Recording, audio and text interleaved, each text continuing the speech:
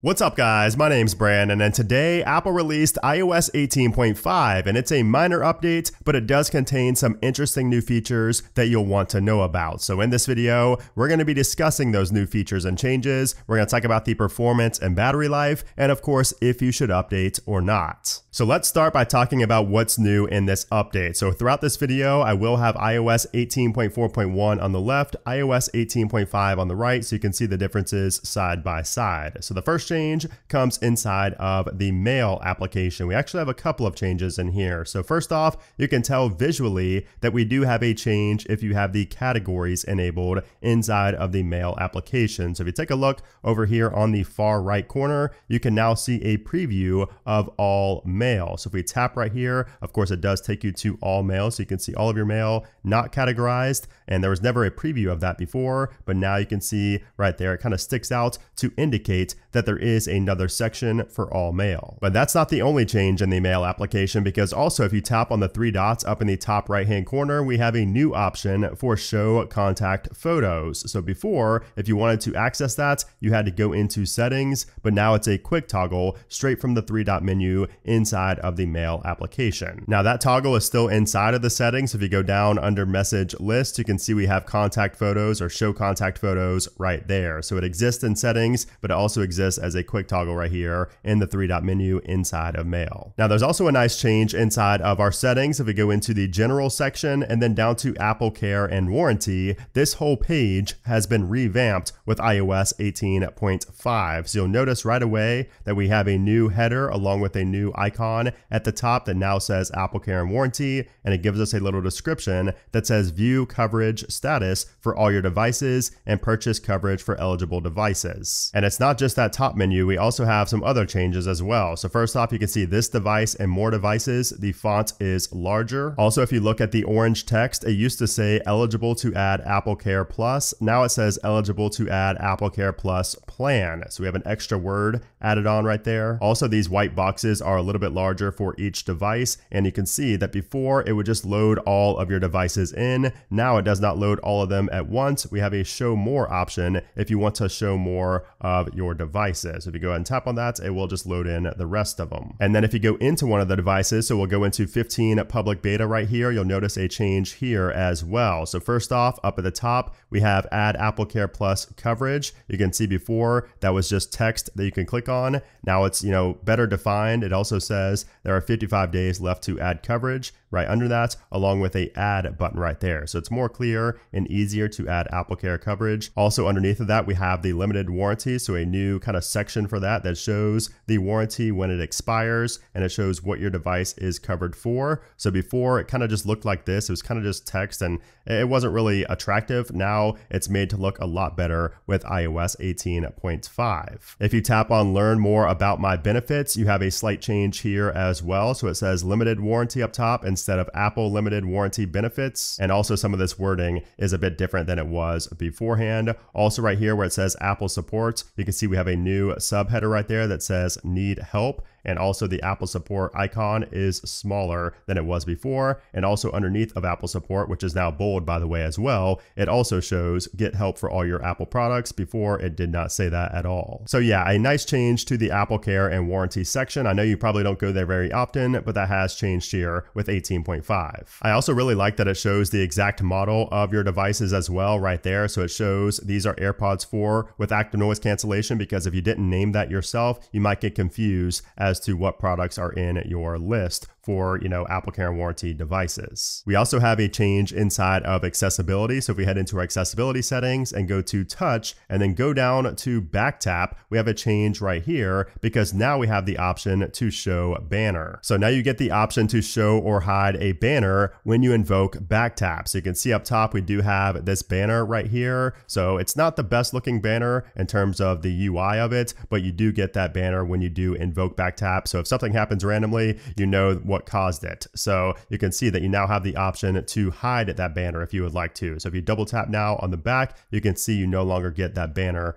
up top. Now here is a really interesting and kind of unexpected change in iOS 18.5. So this update adds support for carrier-provided satellite features on all iPhone 13 models. So if you have an iPhone 13, even the Pro and Pro Max, any iPhone 13 model, you now have access to carrier-provided satellite features. So as you know, Apple partnered with Globalstar for the iPhone 14, allowing it to connect to satellites for emergency situations if you do not have cell service. But of course, since the iPhone 13 was released the year prior, it does not have the hardware needed for emergency SOS. But now, thanks to Starlink, you don't need any special hardware because Starlink uses satellites that talk to your phone like a regular cell tower. We just needed the software update to allow our iPhones to accept that signal. Now, right now, this is only available for T-Mobile customers in the US, but this will roll out to other carriers in the future. Now, it's very important to note that on the iPhone 13 series, you will not get access to emergency SOS via satellite. You will not have the hardware needed for that because the iPhone 14 and later have custom designed antennas specifically for Globalstar and the emergency SOS features. But still, it's pretty amazing that the iPhone 13 is now going to have access to satellite connectivity. It's pretty awesome what Starlink is doing. Of course, you can turn off satellite in your cellular settings. If you don't want this, if you're never going to use it, you can turn it off. It's not something that's going to be enabled permanently. You do have the option to turn it off. Also with iOS 18.5, if you go into the screen time section down here, if you have a child on your account that you've set up in your family, you now get a notification when the screen time passcode has been used on a child's device. So if you have a child's device with locked applications, like maybe they hit their screen time limit or you're just not allowing them to get into certain applications, if they go into it and they go to ask for more time and they enter the screen time passcode here or anywhere else and they're actually able to get in, you will get a notification on your device now that they actually used the passcode. So if they somehow guess the passcode or they watch you put it in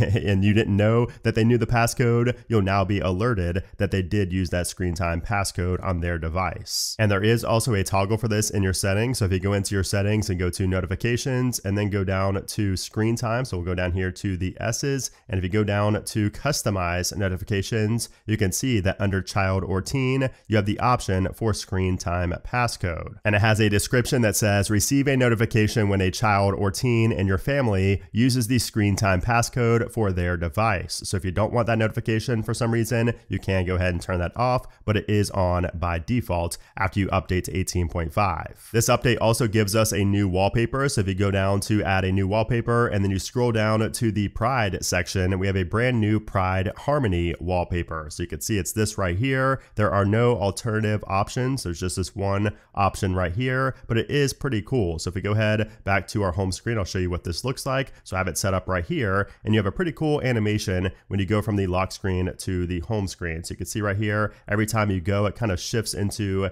a new kind of pattern right there. So different colors, and you can see that the arrows look a little bit different. So pretty cool. It does also have a really neat always on mode. So this is what it looks like in always on and the always on display. When you lock it, you can see it kind of changes direction every time as well. So pretty cool. It is a colorful, nice new Pride wallpaper there. There is also a new watch face as well. So if you have an Apple Watch, there's a new watch face with a cool little animation here on the Apple Watch. And what do you guys think about the Pride wallpapers? Every 0.5 update, we do get Pride wallpapers. So I'm curious to know your thoughts on this one. Are you a fan? Are you going to be using it? Let me know your thoughts down below. And this update also allows you to buy with your iPhone when you purchase content within the Apple TV application on a third-party device.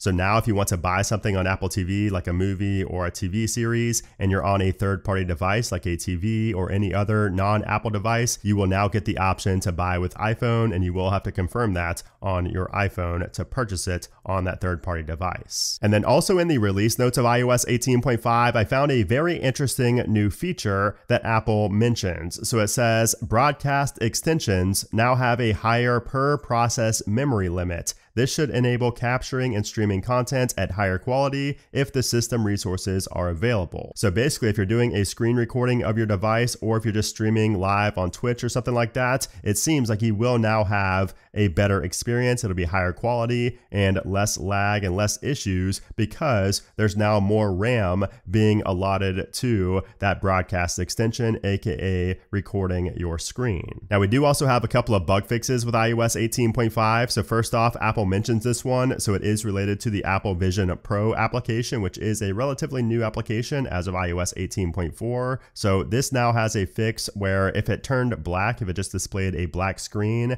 that has been fixed with 18.5. So Apple says fixes an issue where the Apple Vision Pro app may display a black screen. We also thankfully have a fix in the notification center. So the notification center had quite a few issues after iOS 18.4. So this little response right here, you can see it was kind of jittery before, but it is much better here with 18.5. It's still not perfect. As you can see, it kind of jolts up there a little bit, but it is a lot smoother than it was on previous builds like iOS 18.4. So still some work to be done there, but it is at least a little bit better. And then also, if you had issues with CarPlay after installing iOS 18.4.1, so as you know, 18.4.1 did fix a lot of the CarPlay issues, especially related to wireless CarPlay. So if you still had any outstanding issues with CarPlay after installing 18.4.1, it seems like those have been solved here in iOS 18.5 based on a lot of your guys' comments and also social media posts. It seems like the issues related to your CarPlay not playing music, and also where you'd have to like reconnect your phone like 5 or 6 times, it seems like those issues have gone away after installing 18.5. And then of course, Apple did mention some of the fixes in the release notes for iOS 18.5. So I will leave these release notes down in the description below if you do want to read through them. Now, the one thing Apple has not released yet are the security patches with iOS 18.5. So I would expect iOS 18.5 to patch up some security vulnerabilities. Hopefully nothing major, but we don't know yet as of the time of recording. But once that is updated and published, I will leave that down in the description below. And of course, if there's anything serious, I will be making a follow-up video telling you guys about these security issues and just how serious they are or are not. Now, moving on to the performance and the battery life. Performance on iOS 18.5 has been solid. It's not going to be a big jump from iOS 18.4. So if you've been having lag issues and really just issues with the overall performance on 18.4, I honestly would not expect those to improve very much here with iOS 18.5. You might see a small bump in performance and you might see some bugs being fixed, but don't expect anything major in terms of performance for iOS 18.5. Now, I did run a Geekbench score and we scored a 3537 on the single core, 8751 on the multi-core score. That is slightly lower than what we scored on iOS 18.4 when that was first released right here, but the scores are pretty close and they are pretty similar. So I would expect, again, a very similar performance to what we already had with iOS 18.4, which is not a bad thing. And then as far as the battery life goes, I would also not expect a major change to battery life going from 18.4 or 18.4.1 up to 18.5. However, if you were on the betas for 18.5, I would expect a minor bump in battery life since you are not on a beta any longer and you don't have that background logging and all those analytics running in the background. But as far as if you're on a public release going to another public release,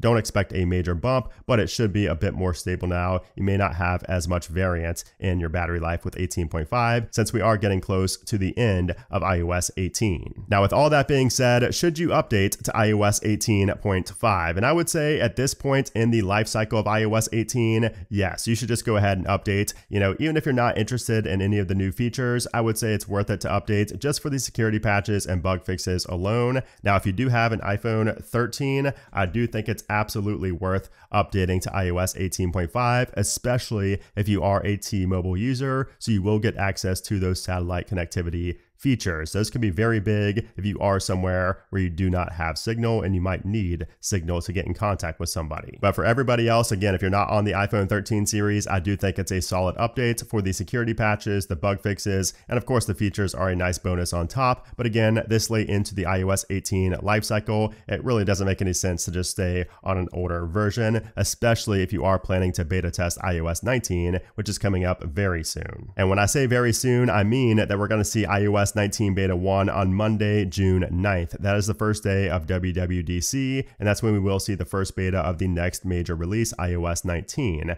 Now, we will be getting iOS 18.6 betas very soon if you are on the beta train. If not, we will most likely get the final release of iOS 18.6 at some time in June, maybe even early July. But don't expect anything major from iOS 18.6. Again, all the big features are going to be in iOS 19. Anyways, guys, that's it for iOS 18.5. I hope you guys enjoyed this video. As always, if you did, give it a thumbs up. Also, let me know your thoughts down in the comments below on this update overall. If you like the Pride wallpaper, if you like the new features, let me know all your thoughts down in the comments below. If you want to continue seeing these new iOS update videos, especially with iOS 19 coming up soon, be sure to hit that subscribe button down below so you don't miss out on any of those videos. Anyways, guys, thanks for watching, and I'll see you soon.